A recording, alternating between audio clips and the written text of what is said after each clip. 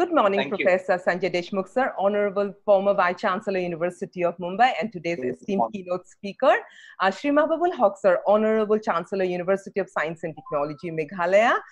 Participants of the program, ladies and gentlemen, on behalf of University of Science and Technology, Meghalaya, we would like to welcome all to the fourth lecture of the USTM Webinar Lecture series, organized to discuss the various aspects, issues and challenges in higher education during and post-COVID-19, and especially the role of universities in research, development and innovation. Before we begin, I would like to request all the participants to kindly mute their audio systems and microphones. During the session, participants can post their queries in the chat box and the question answer box. Also, selected queries will be taken up for question answers, taking into account the time factor. We'd also request all the participants to kindly fill the feedback form.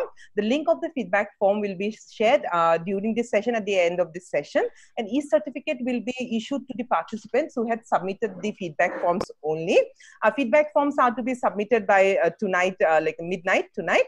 I would now like to request Dr. Alpana Chaudhary, Director, Students Affairs, USTM, to kindly present the welcome address. Alpana. Good morning, one and all. I welcome Professor Sanjay Deshmukh, sir, the Honorable former Vice Chancellor of Mumbai University, as today's esteemed speaker of the lecture series, Role of Universities in Research and Innovation During COVID-19.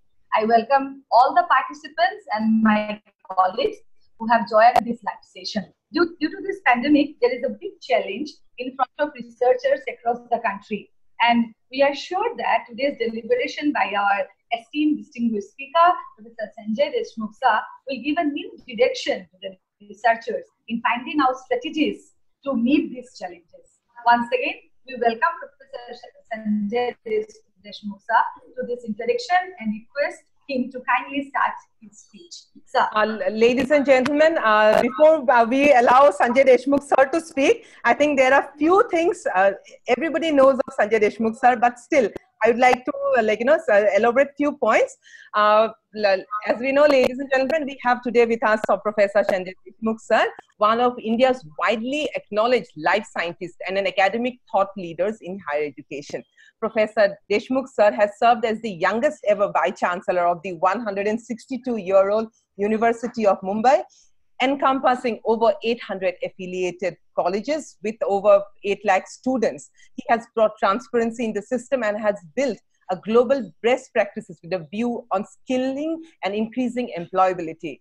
Currently, sir is the Professor of Life Science at the University of Mumbai, with a research experience at both national and international level, spanning over 50 countries. Sir is the only faculty of the university who is recognized as a PhD guide in 5 subjects. He is associated with many organizations of national and international repute, including USTM. He is our mentor, he is our guide, and he is providing us strong strategic leadership in global environment and development issues. We are indeed honored, sir, that you have given your consent to address today's lecture series. Sir, the session is yours now. Thank you very much, Mahizabin madam. I also would like to thank Alpana madam for the kind initiation of this particular theme as well as the event. At the outset, I would like to express my gratitude and thanks to the Honorable Chancellor, Dr. Mahbubul Haq, for his kindness in including me as a part of this oration series, which I'm sure is going to be one of the very exciting events of this university. And it will reach not only within India, but abroad, where people would be watching this with much interest. I am also honored to follow on the earlier speakers who have been very, very eminent and visionary leaders, not only in the academia, but also in their own life. And fortunately, I know some of the speakers of this event, and the earlier speakers have been Professor Ved Prakash, the former chairman of UGC, as well as the former chairman of UPSC, Dr. Agrawal, and the former chairman of AICTE, Professor Mantha. They have given a fantastic start to this oration series, and now the responsibility lies on me to ensure that the justification of my inclusion in the list is properly made. Thank you very much, everybody. I would also like to acknowledge the kind presence of Honorable Vice Chancellor of USTM, Honorable Pro Vice Chancellor, Honorable Registrar, Honorable Deans of various faculty, Honorable faculty members, both teaching and non-teaching, as well as very dynamic students of USTM whom I have interacted a few times. Besides those, all the important dignitaries and the visitors, as well as the viewers of this important event, I would like to welcome them and thank you very much for their presence. As all of us know that the topic of my lecture, which has been already announced, and we have been able to see the title, which basically deals with the role of universities in research, development, and innovation. Just for a second, I would like to check with the organizers whether they are able to see the presentation. Absolutely, sir. Absolutely. Okay. Thank you very much. Yes. This particular theme has been discussed time and again, and particularly in the 21st century, when we are talking about education to the masses. The main problem comes with respect to the economy of the world. As all of us know, there are various critical issues that concern the globe as an ecosystem, and we, the human beings, are only a part of it. If you look at the total biological resources on the planet, they amount to almost 1.8 million species, and we as human beings are only one of them. However, the number and the multitude and the magnitude at which we are multiplying, and we have reached almost 7th billion mark a couple of years ago. The majority of the human species on this planet are not even having sharing of equitable resources. They do not have access to the basic requirements, which I believe is their fundamental right. And therefore, when we are talking about education, particularly in a country which constitutes 1/6 of the world's population and also is regarded as one of the key players in the 21st century by sheer presence of its almost 65% population, which is below 35 years of age, as well as a country which has got capacity and a tradition, a history of over 10,000 years, which is a documented history of knowledge and wisdom, which has given leadership to the entire world in the area of education. And therefore, from the time that we got our independence in 1947 until the time we had the premier institute concerning the higher education in the country, known as Universities Grants Commission, which was established as early as in 1956. Till then, we had only 60 universities operating within the country. And within 1956 till today, in less than 70 years, the total number of universities in India, both private and state level universities, has crossed 1,000 mark. In addition to that, if you look at the affiliated colleges and independent institutions, which are either in research or academics, the total number of them is crossing almost 49,000. However, when we are looking at the percentage of young generation with respect to undergraduates who aspire and who are capable as well as eligible to go for higher education, they are not in a position to go for higher education, particularly at the postgraduate level. And hardly 7.2% of our undergraduates get an opportunity to go for postgraduate studies. The major problem or major limiting factor of this particular situation is the economic disparity, and the parents of these children, who are more than 93.8% of the total population of undergraduates in our country, they're not in a position to support the education of their children. And that is the only reason that in our country we have a tremendous issues with regard to providing education to the masses, to the eligible and able young generation of our country. In today's context, when we look at role of universities in research, development, and innovation, I personally look at it from the point of view of a biologist, an ecologist by training, and then as a teacher of postgraduate level education, and of course as an administrator and a policy maker, to the extent that I have had the great opportunity to lead one of the premier institutions of our country, one of the oldest universities in our country, the University of Mumbai, about which a brief mention was made by Mahzabin Madam. You can imagine the dynamics of an institution where we have to control a staff at administration level close to 3,000, and about 30,000 teachers are teaching in the main campus as well as the affiliated colleges of university. With these dynamics, when you look at the higher education scenario and the level at which we are talking about bringing in standards, bringing in competency, as well as bringing in transparency in dissemination of knowledge at higher education, there are enormous number of limitations. And therefore, the presentation that I'm going to make and the oration, the topic of which is role of universities in research, development, and innovation. There is a lot that has been happening in our country and throughout the world. There is always an outflow of young generation after completion of their undergraduate studies, and they always aspire to go abroad for higher education.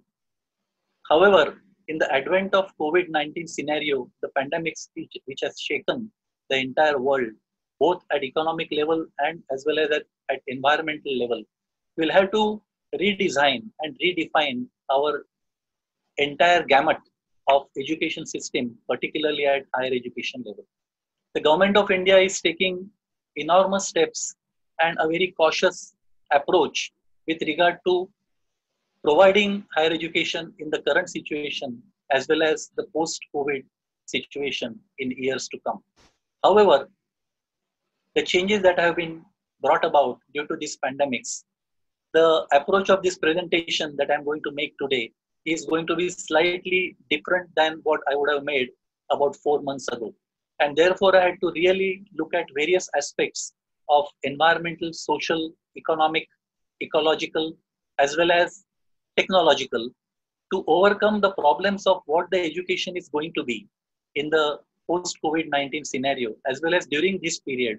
How are we going to tackle the education, and how are we going to project those numbers as well as perceptions to our young generation who are aspiring for making a mark in society by way of gaining wisdom through higher education, as well as standing on their own feet. That is what is the purpose of basic education is.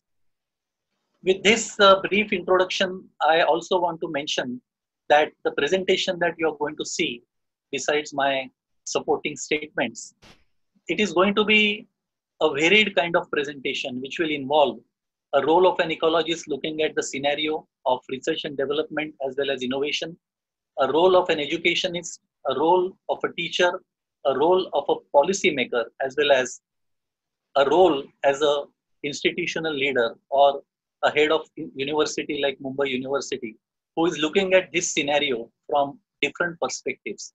So I'm not talking about wearing different hats, but the experiences that I've had throughout my life, I would like to base my presentation on these facts. If you are talking about the role of universities, as early as 5 decades ago, or in the year 1966, when we were talking about education policy of our country and allotment of funds from our annual budget, because we used to have 5-year plans, and under 5-year plans, there used to be allocation of budget for various activities. And the Kothari Commission provided an impetus for providing a separate budget for education, particularly higher education. And the Universities Grants Commission was one of the main bodies or authorities which was going to regulate these decisions of the government. And therefore, 50 years before today, if we were talking about the role of universities, it was defined in 3 words, that is creation, preservation, and disseminating knowledge. The creation, by way of defining it 50 years before today, was creation of knowledge. Preservation was defined or applied to the concept of providing repository of knowledge. And of course, dissemination of knowledge was teaching and publishing. And therefore, the fundamental focus of all the higher education institutions was, like universities, they should be showing correct path for development of humanity as a whole. However, now when we are looking at 50 years down the line or 55 years down the line, and we are in the year 2020, the role of universities from the point of view of the three concepts has not changed, but the interpretation of these concepts has changed to a certain extent. And in the pre and post COVID scenario, the concept of creation has now come down to research and innovation. The concept of preservation has come down to academic infrastructure. And I would like to mention here particularly in the last 100 years, the entire structure of preservation throughout the world has not changed by way of not going away or deviating from creating infrastructure. So all the institutions, both at academics as well as research level, have developed solid infrastructure based on which their reputation, their consistency in disseminating knowledge, as well as their excellence has contributed to getting them into different levels of accreditation in the global ranking. And of course, the dissemination of knowledge also is now looking at the perception of students on teaching and learning. How do they really grasp? How do they really get a chance to absorb the dissemination of knowledge at the classroom level by teachers, as well as the various information and communication technologies like Google or internet, where they can gain the knowledge through internet, and also now the recently emerging trend of online education that is also making an impact on perception and also the dissemination of knowledge at students level. Therefore, it is said, and in one of the lectures, Professor Shevgaonkar, currently the Vice Chancellor of Bennett Coleman University, who was also the head of Delhi IIT as its director, he had mentioned recently, and I would like to quote him, who had said that universities should not prepare for the future, but they should actually be molding the future. And therefore, the perception with which we are now looking at R&D as well as innovation, we will have to look at these particular scenarios. Coming back to the excellence or academic excellence with respect to the world of education today, you look at the various lists which are published by various organizations looking at various criteria of evaluation of academic institutions. And one of the standard figure that comes in most of these surveys that are undertaken, the current list of top 100 universities in the world, which was published recently, highlights United States of America with highest numbers of universities within the top 100, that is 46, Germany with 9, France with 8, Japan, South Korea, as well as United Kingdom with 6 each, China with 4, the Netherlands and Switzerland 3 each, countries like Belgium, Canada, and Singapore 2 each, whereas Denmark 1. I am very sorry to mention here that despite the fact that we have the great history of knowledge dissemination, and we are considered as one of the oldest nations who started educating people. The first university in the world was established in India. We are not in a position now to come to that level of getting into the list of top 100, not only at the world level, but also at the Asian level.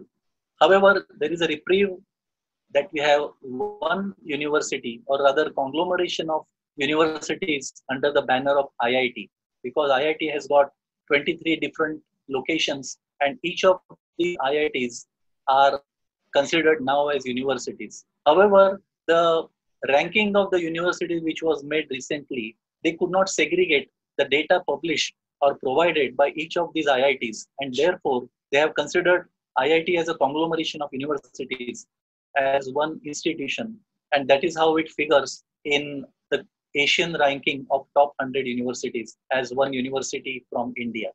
In this list, we have China now topping the list, including the 3 universities from Hong Kong, Japan with 19, South Korea with 19, Australia with 5, Singapore with 2, New Zealand with 1. Now we are talking about excellence by way of getting into the list. But are we really satisfied with what we are talking about? Are we really able to provide a kind of fundamental right to the individual or individual human being who may want to go for studies, who may want to go for higher studies, and he is unable to go for it just because he was born in a family where he could not get best of education, best of clothing, and even best of shelters. And therefore, if you look at the scenario as a biologist from the world biodiversity point of view, then you can understand that the 21% of the land mass that we have and the forests which are existing on this land mass support tremendous amount of biological diversity. They actually provide 60 or rather 86% of green jobs to the entire world community. And also from those who are living under the extremely poor conditions of livelihood, over 90% of them, they are directly dependent on forests for their livelihood security. We are talking about economics of forests, understanding the value of forests in national economy.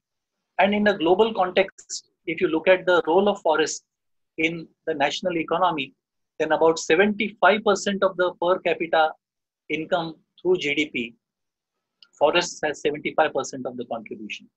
92% of the contribution of forests is in the form of employment generation. And subsequently, if you look at exports and forex, we have 59% contribution of forests, 31% contribution in government revenues, and in terms of foreign investments, we have 46% of the contribution of forests. Therefore, if you are looking at the scenario from the biological point of view and the economical point of view, then it will be also necessary to look at the concentration of human beings, which is really concentrated within the 60-kilometer belt from the coastal regions. And this particular map of the world in two-dimensional manner, if you can look at this, the biodiversity of the world is really confined to only 25 degrees north and 25 degrees south Celsius latitude, which is also called as the tropical belt of the planet. However, the resources-rich regions of the world are also unfortunately economically very poor. And it can be seen from the statement made here that almost 76% of the world's poor are also staying in the tropical belt of the planet. The red spots that are seen here on this particular map, these are concentrations of biological resources, which are also called biological hotspots or biodiversity hotspots. Late scientist Dr. Norman Myers, who was an advocate of environmental conservation and who brought in the concept of environmental refugees, which are basically the outcome of economic disparity throughout the world. He had mentioned this particular scenario that 44% of all species of vascular plants, 29% species of birds, 27% of endemic mammals, 38% of endemic reptiles, and 53% of endemic amphibians are basically seen in these red spots, or these are the biological diversity spots, where such a large percent of endemic species of various forms is observed. And so when we are talking about the longevity of human beings, the survival of human species, and the way the multiplication of numbers with which we are growing, it is estimated that every 10th year, we are going to add 1 billion population to our planet. And whether we are going to sustain this pressure of population, which is again concentrated within the 60-kilometer belt from the coastal regions of the world. In terms of production of food grains, in terms of utilization of natural resources, and also in terms of equitable sharing of resources, so that you can leave something for the future, leave something for the next generation, leave something for the posterity, is going to be the main priority of the planet. When we are talking about knowledge society in today's world, then the knowledge economy and society depends for its growth on the combination of 4 different factors, which I have highlighted in this slide, which are conceiving knowledge, production of knowledge, transmission or dissemination of knowledge, and use of knowledge in technological innovation. Therefore, in today's context, when we look at the education systems, particularly universities, it is understood and it is imperative that they play an important role in all these 4 areas. When we look at conservation from the perspective of knowledge generation, knowledge dissemination, as well as knowledge utilization, then the 5 points on which the knowledge will have to be applicable and implemented for achieving conservation, which will give sustenance to the entire planet and also sustenance to the human beings as one of the 1.8 million species on this planet. And that is the only way we can contribute to arresting the loss of biological diversity, as well as making planet available for all the species to survive in posterity. The 5 points which I have mentioned here are innovative use of technology, which is a mix of communication tools, providing local specific demand-driven dynamic information in the vernacular language, because locally, if the people don't understand the language of science, the achievement of conservation in terms of preservation and utilization cannot be done. Linking science with society, here the linkages between the experts with rural communities, the role of local people in conservation of biological diversity comes into picture. The fourth point is addressing livelihood security issues in a participatory science communication method, that is lab to lab, lab to land to lab, and land to land. When the Green Revolution took place in India and in the eastern part of the world, thanks to the political will of our then Agriculture Minister, late Shri C. Subramaniam, the financial will by one of the most eminent bureaucrats, Shri Bhutalingam, and the scientific will, which was led by none other than Dr. M.S. Swaminathan, who is also called as father of Green Revolution. The livelihood security issues came in at a time when we had produced enough within the 4 years of Green Revolution period for India. And in those 4 years between 1965 and 69, we had produced more than 4,000 times of grains which was produced by India in the preceding 4,000 years. And therefore, when we are looking at prerequisites for conservation, we will also have to look at capacity building of rural communities and also identifying and providing or applying value to the informal innovations that these communities are practicing for ages with regard to conservation and sustainable utilization of biological diversity. The 5 points which I had reiterated that there is some research needs to be done. The research conducted by my colleagues and myself right from the beginning when I started my research about 3 decades ago and then started my career at M.S. Swaminathan Research Foundation. Some of the initiatives that we took, they were in the form of what we call as anticipatory research. And the points on which I have given highlights in 5 different aspects. The first aspect is innovative use of technology. The technological innovation by way of satellite imageries and interpretation of satellite images for various providing an early warning for various natural calamities like cyclones or heavy rains or even to the extent of tsunami, where the coastal communities, if trained in interpretation of this innovative technology like satellite imageries, then it is possible for us to provide an early warning to the communities which are dependent on natural resources like sea for their entire livelihood.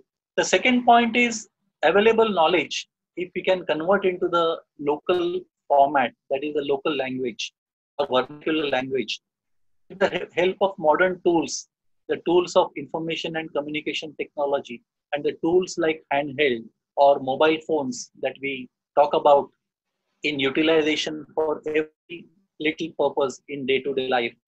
Their effective use can help us in not only identifying ourselves in the oceans with respect to our geographical position, but also not crossing the limits of exclusive economic zones when we go for fishing.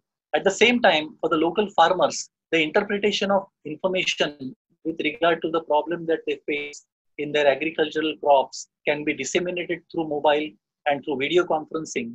Experts can provide opinions as well as solutions to these farmers online by setting up a particular time frame, and the people can be utilizing this knowledge for overcoming the immediate problems that they face on day-to-day basis. Linking with science with society is another aspect that I had mentioned.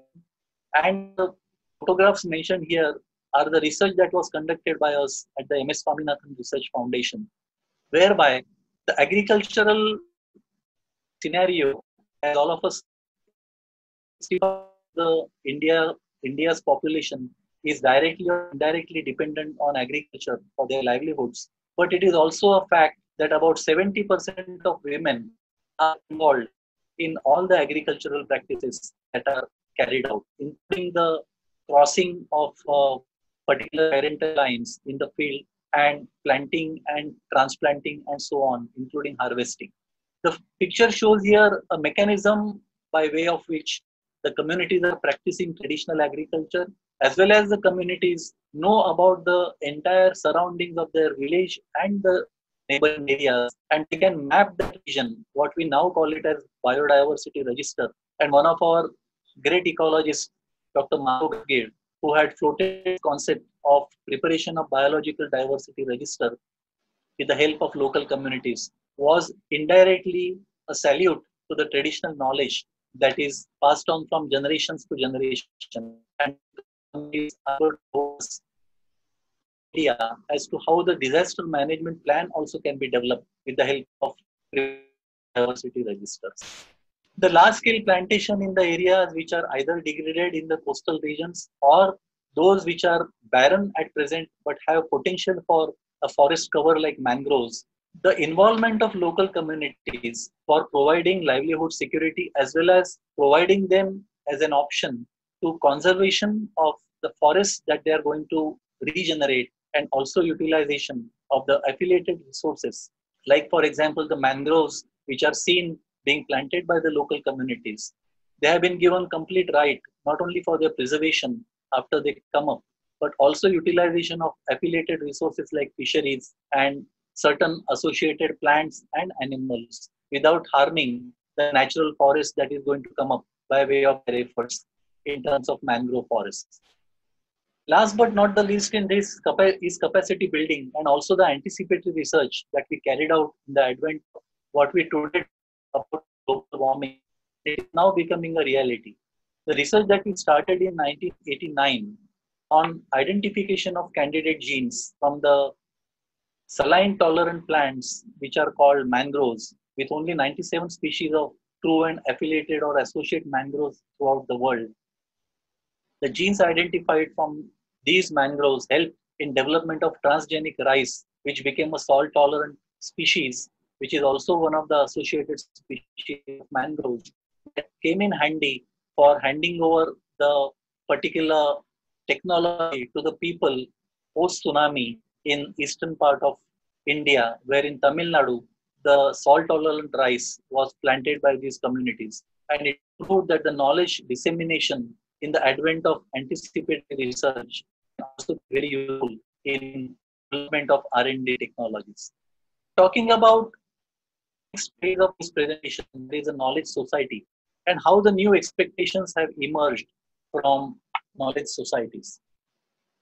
Alongside the fundamental mission of initial training, universities should also for new needs in education and training stemming from the knowledge-based economy and society. And the 3 points that I would like to highlight here are an increasing need for scientific and technical education, opportunities for lifelong learning, and close involvement in community life. With regard to the expectation of people from education, if you look at the scenario global in the 21st century, particularly in the last 5 to 6 years, then Europe it can be seen that almost 27% of Europe's population has crossed the age of 65 years. So their generation is now fading away. Little less number of young generation which will come up and take the responsibilities. About 30 million more manpower will be required in Europe with respect to the job opportunities. And therefore, a country like India, where in 21st century we are regarded as the youngest nation in the world, we have tremendous opportunities if you are in a position to train our young generation, not only in the formal education, but also the informal way of educating them by inculcating and developing skills within them, as well as making them ready for taking the challenges of 21st century. If you look at employability of university graduates all over the world with respect to what Indian scenario is, then the countries in Europe, if you can see, almost 34% of university pass outs are employed in various entrepreneurship organizations like researchers in Europe. Germany employs about 26%, Spain 55% of university graduates. Industries in Greece employ about 70%, and 80% of university graduates are employed in Turkey. However, in Asia, only 11% of the university graduates who pass out with good numbers and ranks are employed in Asian entrepreneurial organizations. In India, despite the fact that we have a tremendous young generation force in the 21st century, as well as enormous number of universities, our gross enrollment ratio is 26%. And therefore, the situation in India is that only 2% of our graduates or postgraduates in industries in today's context. And therefore, how do we transform university with respect to the research and development as well as the innovation part? With respect to research and development, we will have to begin a change within ourselves, and we will have to what we call it as break the boundaries. There are enormous number of faculty, different subjects in which different departments are there, but within and outside these institutions like universities, we will have to break the boundaries. That is going to be the key word of today. Inside, as I said, many schools or departments are established, but we will have to ensure that they are converted into interdisciplinary centers of education.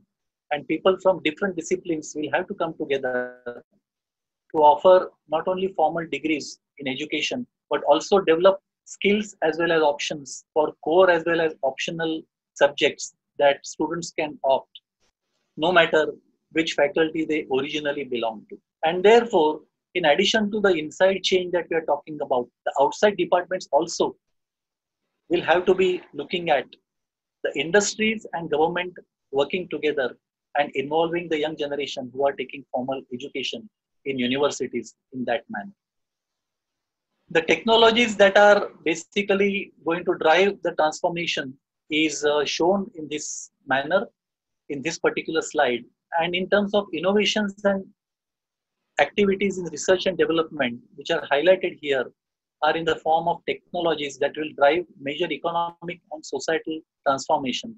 And they are highlighted here, which are mobile internet, automation of knowledge work, the Internet of Things, cloud technology, advanced robotics.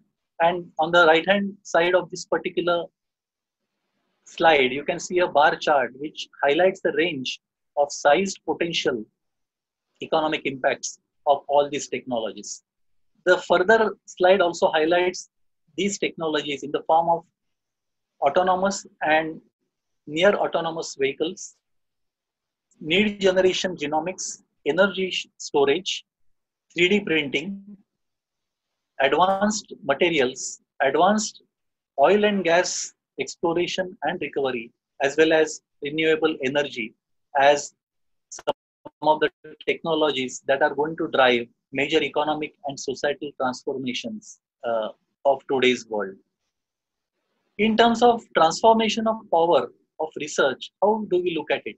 How do we really translate groundbreaking knowledge in a real world impact? I would like to highlight an example as models developed by industries as well as the universities to cater this particular topic or theme. And therefore, with regard to innovation in research and development, organizations like Microsoft, which I am highlighting as a model, they have two channels. One is R&D wing, research and development wing, which deals with technology transfer, that is experience and devising. And also it deals at external level, that is large number of external partners that they involve in their research and development by involving university faculty in their online R&D programs. It is very important that we undertake fundamental research at university and research institution level, because without which we will not be able to provide solutions for the future. We are also talking about a new gamut of artificial intelligence. And in this particular gamut, we have to focus on vertical innovation, data analysis, work with vertical leaders to make real world impact. And that is what Microsoft is doing. They are furthering this particular concept by helping universities to develop curriculum, which is the key for their success. And they are talking about how do we really prepare students for industry needs. You must have heard that various organizations, including Microsoft, they have to give you an induction training to the professionals that they highlight and train them for a period of about 3 to 6 months. And that is the investment that they make in the human resources, which are fresh pass outs from universities. However, if you are able to develop curricula at the university level itself involving industries, then the problem will be minimized and the investment time and money in the human resources which is employed by these organizations can be minimized. It can also be looked at developing open source and online certification opportunities while they are going for formal education in higher education institutions. And this certification can help them getting equipped for working with industries as soon as they pass out from universities. We will have to also inculcate, which Microsoft is now practicing with their own employees as well as the collaborating institutions or universities, that they are encouraging computational thinking and they're collaborating with outside universities for this particular purpose. The next point that comes out from this model of Microsoft, how do we really foster culture of innovation? How do we really achieve the impact of culture of innovation through R&D? We'll have to build programs at the undergraduate level by developing project-based learning for undergraduate students. We will have to bring in various disciplines together, like the universities abroad, which offer education in different faculties at the undergraduate level itself, which is a 4-year program for them. But here within 3 years, we can experiment on those lines. And we'll also have to identify the constructive failure individuals. That is, we'll have to formalize this process by bringing students from ideal environment to the point of breakup. When these students are given projects, we should expose them to a situation where the conceptual thinking in terms of success in the research projects cannot really be achieved, and they will have to face certain challenges while performing those projects as internship or as a final year project. And that is when they will be encouraged in a great manner to work on crazy ideas which they have, but they are not able to share because they feel they are outside the gamut of formal thinking and formal education. So how do we really foster the culture of innovation? We'll have to also make resources available for low risk projects so that students at the undergraduate and postgraduate level can experiment, and we should provide them free space and allow them to pursue their crazy ideas, as I mentioned earlier. And also, we'll have to do a lot from top down by way of instilling values, the general guidance with respect to making sure that we must have a constant dialogue of top-down ideas, and also make opportunities, create opportunities to students by providing new ideas.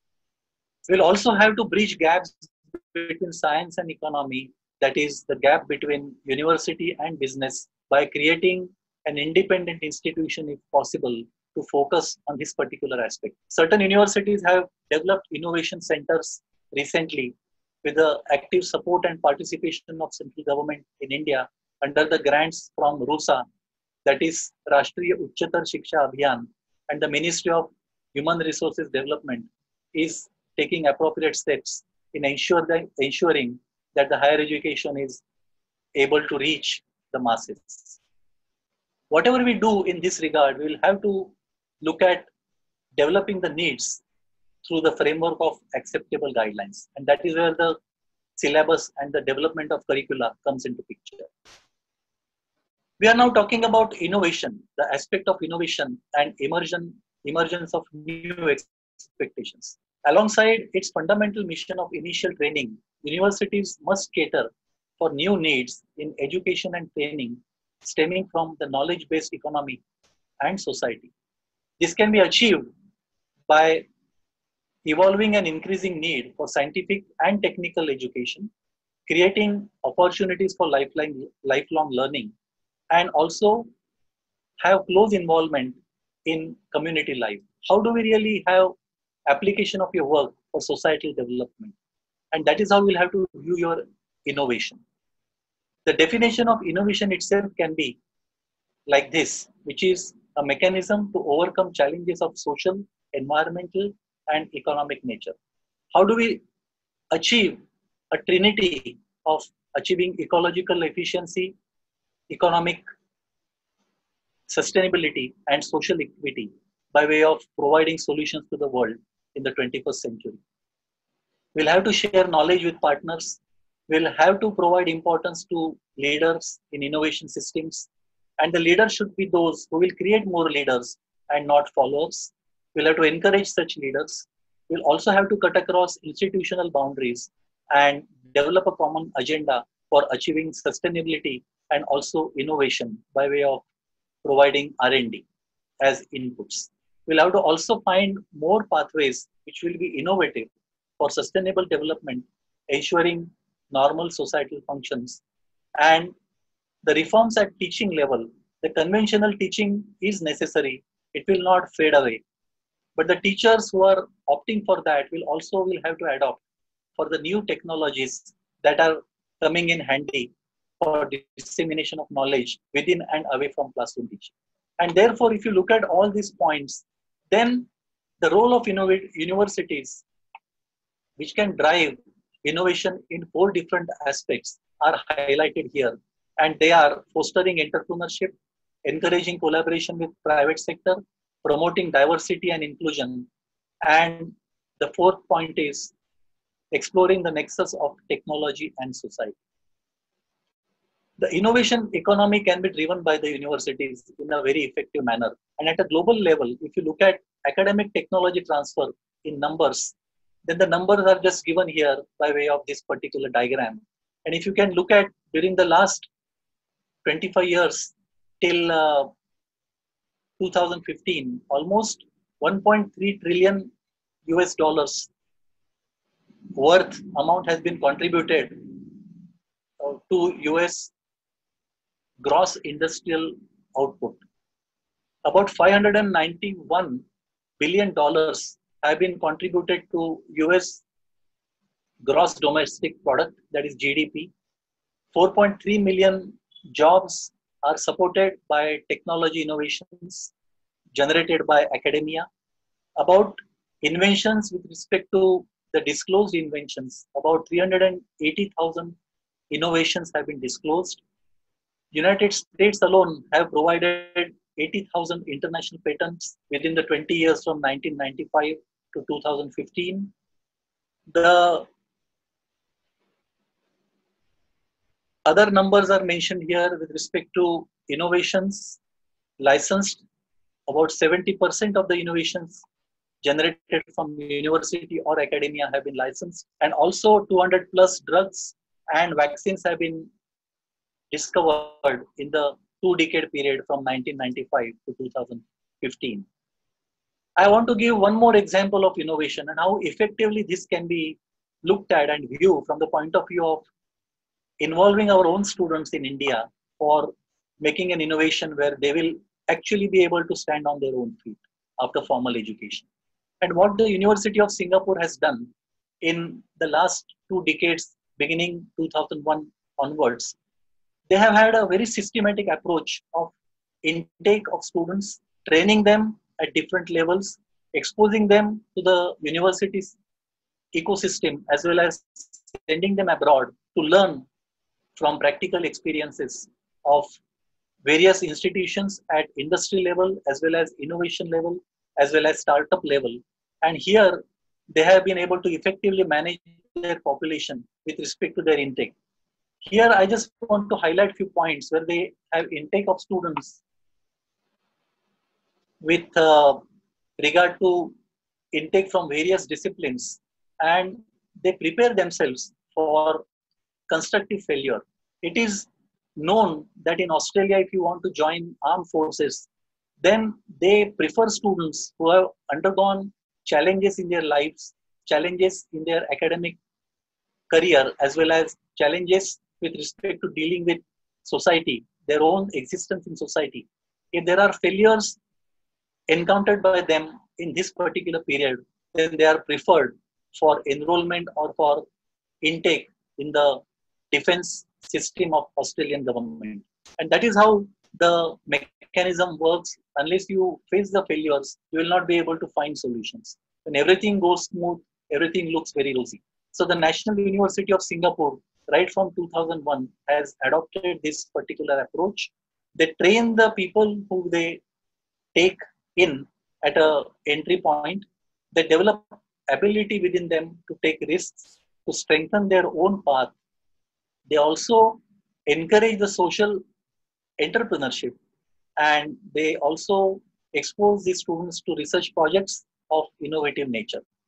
As I said, from 2001, they have identified 7,000 students every year, from which they are selected and sent to 10 different offices of Silicon Valley, 3 which are in the North America, 3 are in Europe, 1 in Israel, 2 in China, and 1 in Indonesia in Jakarta.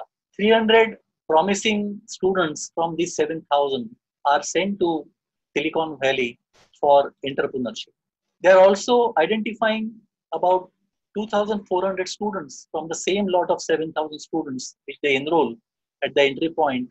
Since the last 15 years, they have been exposing them to go abroad, and there is a program called University Overseas Program or NOC program of NUS, which these 2,400 students are exposed to, which involves 1 year internship with a startup company, which is the first shift during the daytime, and with an additional time in the second shift, these students are encouraged to undergo technopreneurship with partner university, which for the National University of Singapore is Stanford University. This model in tapping innovation potential in Southeast Asia is also their major focus in the coming years, because they believe, and it is a fact, that out of 650 million population of South and Southeast Asia, about 300 million population, they have mobile phones, they have gadgets, which basically has a tremendous potential, as all of us have seen in the advent of information and communication technology revolution. And therefore, in the immediate future, the NUS proposes to build innovation and entrepreneurship ecosystems for networking with universities in South and Southeast Asia. By mentioning the models like Microsoft or National University of Singapore with respect to R&D as well as innovation, I would also like to highlight some of the threats and how do we really overcome these threats which are there for innovation in the current scenario. The innovation in the universities is based on the knowledge of the faculty members who have been constantly researching and also collaborating with the industry. The major threat is these faculty themselves, because if the universities are not in a position to encourage them to go beyond their formal teaching assignment and also opportunities to learn besides their professional inputs with the company, it will be very difficult in coming years to hold these faculty members from switching over to the private companies or private sector research institutions. Therefore, it will be very important for us to encourage them for furtherance of their education, furtherance of their knowledge generation, and by way of this, we can ensure their longer association with the universities. There are certain faculty at entry level which may not have a doctoral degree with them. So they can also be encouraged either on deputation or by enrolling them in an area where their collaborative research with industry can be taken up as a PhD topic. And by way of bringing in diversity and inclusion, by providing encouragement to gender, the ratio of gender in the university system, we will also be able to encourage the gender ratio by way of which more and more women technocrats as well as women academicians will get opportunity to excel in academia. After mentioning all these things, the general scenario as well as specific examples in R&D as well as innovation, I would like to highlight the current scenario of pandemic of COVID-19 and how are we going to tackle the problems. And there are several questions which come to the minds of our own students who have asked a very basic question, whether the UG research and academics will become redundant and whether the students will study academics online and directly move to research. It's a very fine concept and very encouraging situation if you are able to study at home, rather online, entire syllabus that you study in the classroom. Of course, partially you'll have to attend your practicals and interaction sessions and then enroll in the university for only conducting research.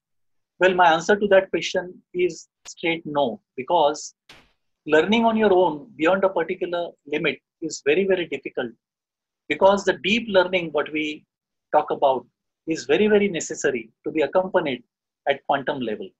And that can be accrued only by interaction, only by actually attending the classes, interacting with your own colleagues and teachers, and solving the difficulties and the problems that you have in your mind. They can be actually posed to your teachers and solutions can be approved. And therefore, it is also a fact that students cannot be just a specialist in one area. And that is where the classroom teaching is going to be very important, because the core courses as well as optional courses that can be offered by universities will come in very handy for them to understand and gain wisdom out of higher education. And therefore, they will have to be a member of society. They cannot be studying in isolation. When they are in an ecosystem of higher education, they will be exposed eventually as a part of their research, as a member of the community. And they will have to develop links while they are getting educated. They will have to develop links or create links to become part of that particular ecosystem. It is also important that we understand that learning at classroom level, learning by interaction, one-to-one or within the groups is very important, because that learning cannot be provided by Google or any internet provider or any system at remote level. And therefore, how do we really develop technologies to teach?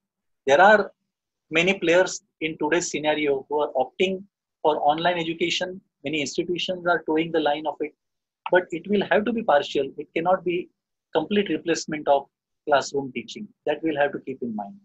And therefore, we will have to go beyond providing formal knowledge and develop innovative technologies based on our past knowledge. We boast ourselves as a nation which had the first university in the world. But what happened to that knowledge? Whether that university continued, whether the education has been passed on from generations to generations, whether do we have IPR, whether you can actually acknowledge and reward the informal innovations accrued from the traditional base, whether we can blend traditional technology with modern technologies. These are the questions which we will have to answer. And therefore, if you have to make future universities sustainable, I am coming to the last part of my presentation.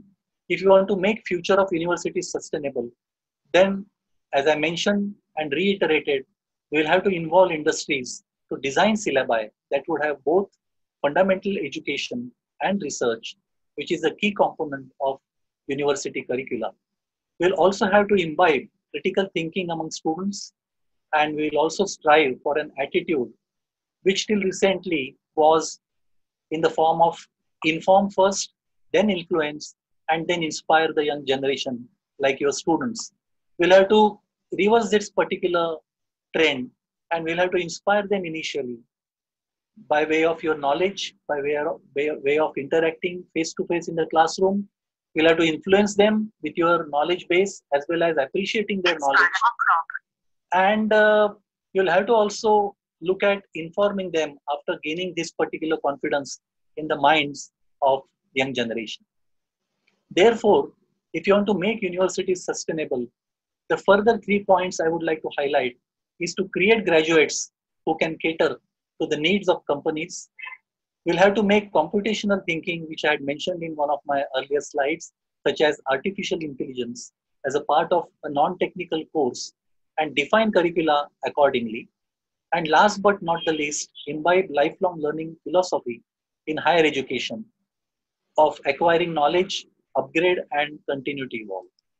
If you're looking at an agenda in the post-COVID scenario, or I would call it Agenda 21, the agenda of higher education in the field of research and development as well as innovation in the 21st century, where we have already completed 2 decades, but still we are not in a position to meet the challenges posed by United Nations, which we call it as a Millennium Development Goal. There are 8 points, and most of them are integrated very closely with respect to human species and their association with surrounding environment, with surrounding ecosystems, and how do we look at respecting the other biological resources and ensure that these resources are equitably shared, not only with respect to the environment and the interaction, but also with respect to the people who do not have access to utilization of these resources. And therefore, the universities will have to work in the new area as well as new era in the post-COVID situation and also in the 21st century, where we'll have to prepare students for a rapidly changing job market and prepare them to be the architects of the world in which we live. We'll have to help students to adapt to disruptive technologies. And we have Nicolas Negroponte, who has been an advocate of developing this scheme and concept of disruptive technologies by ensuring that the new economy works for everyone. And last but not the least, we'll have to succeed. And for succeeding, we must ensure that talent from the diverse global community has access to opportunity in the new economy. We have one of the great personalities, Dr. M.S. Swaminathan, who along with Rabindranath Tagore and Mahatma Gandhi was regarded as the 100 most influential people in the 20th century and one of the 20 most influential people from Asia in the 20th century. In the 21st century, he gives a message to the world with regard to what we talk about is global or gross domestic product, the GDP, which defines the success of economies of various nations. But if you look at role of India 500 years from today or before today, India was contributing to 20% of the GDP, a global GDP, 500 years before today. But in the year 2000, when that assessment was taken, it was revealed that the United States of America has been now contributing to more than 20% to global GDP. And how this transformation has taken place. The economies that have grown by exploitation of natural resources and by exploitation of knowledge base from the developing world, and the developed nation have always been in the forefront of commanding position in the form of increase or contribution to global GDP. But what is equally and more important probably, as is now been proved, that the gross national happiness, the versus between the GDP and the gross national happiness has been very aptly reiterated by the father of Green Revolution, Dr. M.S. Swaminathan, who once, when interviewed by the Star TV as early as in 2011, he compared the GDP with the gross national happiness. And he said, and I quote, even if we can't quantify happiness as precisely as we currently quantify GDP, perhaps it is better to be vaguely right than precisely wrong. And this is the concluding statement that I would like to use for concluding my presentation and also look forward for a global cooperation and a sustained collaboration within the universities in India and abroad, where we can work as a global community for overcoming the problems of not only pandemics like COVID-19, but also the challenges that are posed by environmental concerns for achieving the Millennium Development Goals. And therefore, if you want to achieve ecological security, economic efficiency, and social equity, we will have to toy with the formula of education equal to future, which is the smallest formula or smaller than the E is equal to MC square formula. And Dr. Mashelkar has reiterated with the help of this formula that education is future. And that is where I would like to conclude my presentation. I would like to thank the organizers, particularly my friend and one of the visionary chancellors that I have seen in our country as well as anywhere in the world, Dr. Mahbubul Haq, who with his impeccable ability of bringing people together and working in the remotest regions of our country, the Northeast region, and bringing in people together, providing them vision as well as providing them a chance to stand on their own feet, develop fantastic characters by providing high-class education. I would like to thank the entire team of University of Science and Technology and also the participants, the viewers of this particular event who have given me an inspiration to convey the points that I wanted to make by way of my presentation. Thank you once again. Thank you very much. Jai Hind. Thank you so much, sir. Actually, sir, we have got a host of questions from our participants. Sir, एक दो question हम ले सकते हैं? जरूर, please. Sir, like दो-तीन questions ही हम मतलब we have tried to scrutinize. एक तो sir, first we would like to ask you, sir, do you feel that our university laboratories and computer infrastructure is adequate to meet the changes that you are advocating, sir? Yes. Yeah, basically what has happened now is that the infrastructure that we have developed over the last several decades, we take example of universities abroad, for example, in United States of America. People are looking at the infrastructure and going there for face-to-face education. But the situation today that we are all in, like COVID-19 and the post-COVID-19 scenario, the advent of the technologies as well as the industrial revolutions that are happening at the very speedy pace, that is every 10th year we are having next revolution coming in.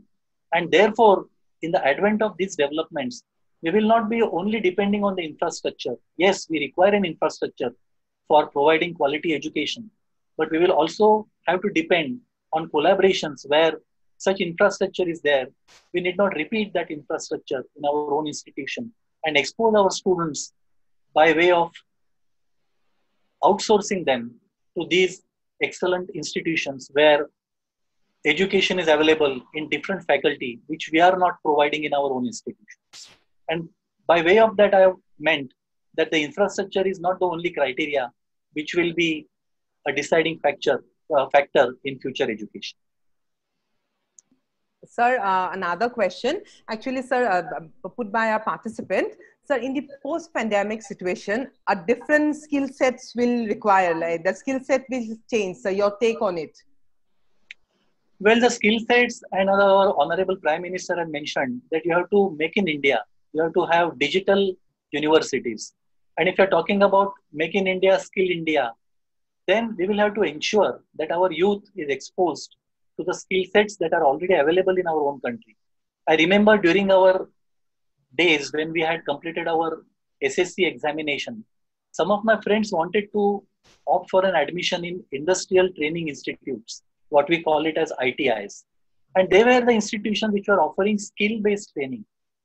They were all merit holders. They were all 80%, 85% merit holders in SSC exams or even in 12th exam. But instead of going for a conventional engineering program, they opted for ITIs. And some of them, by acquiring skills in ITIs, got immediate jobs in industries because they wanted to go for jobs because of their economic situation.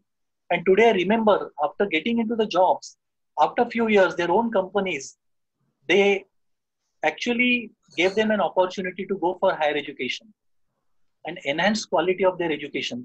So they went for formal engineering because those days, part-time engineering courses were also available in various engineering colleges. So by acquiring skill sets within 2 years, they got a job, and few years later they went for enhancement of their academic qualification, which gave them an opportunity to go at a higher level, higher up in the ladder at professional level.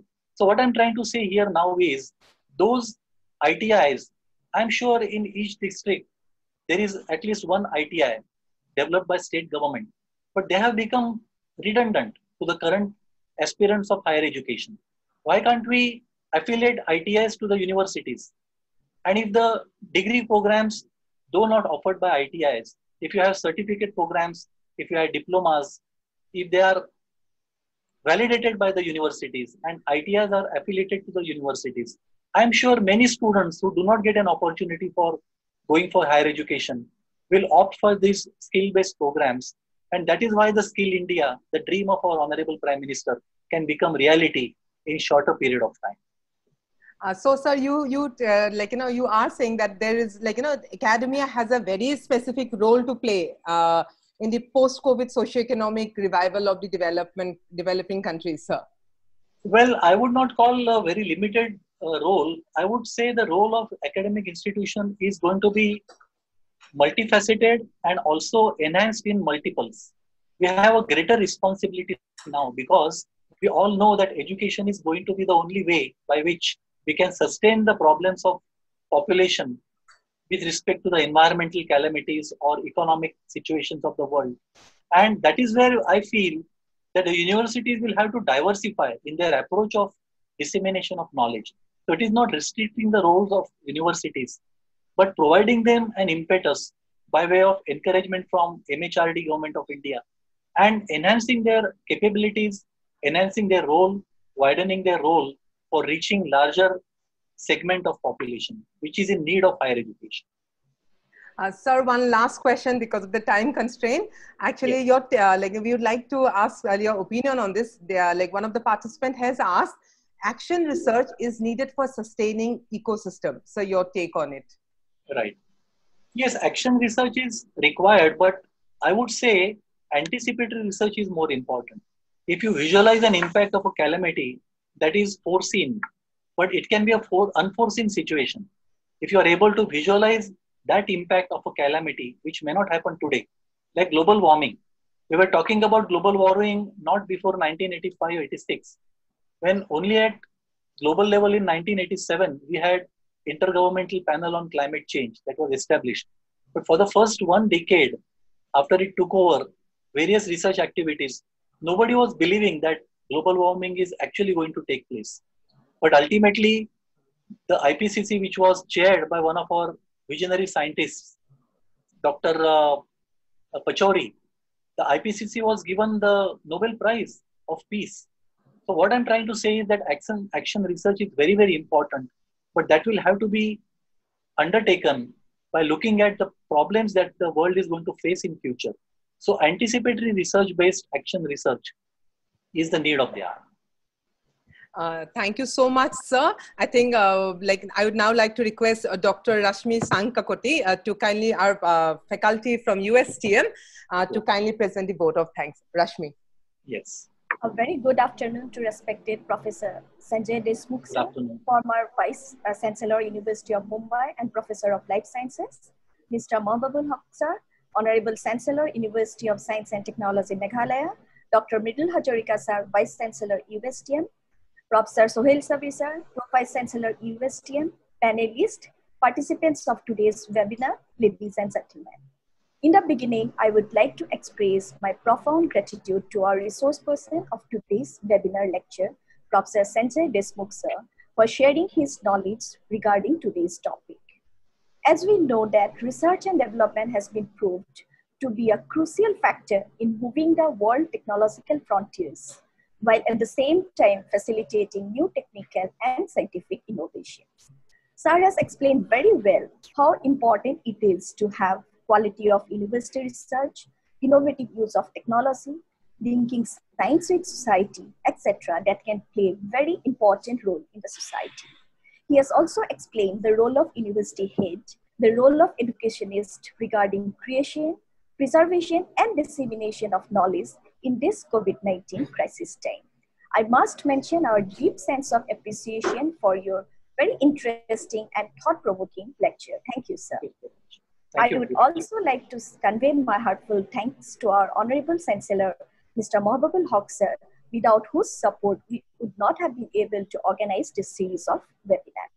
Sir keeps telling us how universities are an increasing important component of the society for scientific innovation and technological advances of a country. Moreover, he is always motivating us in these days to believe that the proliferation of internet-based education has opened access to education to a wider population through real-time online classes, series of webinars, etc. Thank you, sir, for your continuous guidance to conduct this webinar for the benefits of participants at this crisis time of global pandemic. We are extremely grateful to Dr. Mridul Hazarika sir, Honorable Vice Chancellor USTM, and Professor Sohail Savi sir, Pro-Vice Chancellor USTM, for giving us moral support and continuous guidance to conduct this series of webinars. I would like to thank Registrar, Academic Registrar, Deputy Registrar, Director, Student Affairs, OSD USTM, and to all the faculty members of USTM present here for their support and participation. I'm extremely grateful to all the panelists present here for smooth functioning of the webinar. Last but not the least, I'm very grateful to all the panelists for attending this webinar. I'm very sure that all the panelists have learned many new things regarding today's topic, role of universities in research, development, and innovation. It is true that in last 2 decades, there is a fundamental transformation of the universities as wonderful teaching institutions into a combination of teaching with research. I would be failing in my duty if I don't convey my thanks to all the administrative and technical staff for smooth functioning of this webinar. My sincere apology to anyone whom I might have missed to thank. Thank you, everyone. Thank you very much for the opportunity. Thank you so much, Dr. Rashmi Rekha. Sir, we are really honored. आप हमेशा हमारे guide रहे हैं, हमारे mentor रहे हैं, and you are also one of the person who has pushed us to do better, to perform better. और हम चाहते हैं, हम जानते हैं, नहीं चाहते नहीं, हम जानते हैं, आप हमेशा हमारे साथ रहोगे.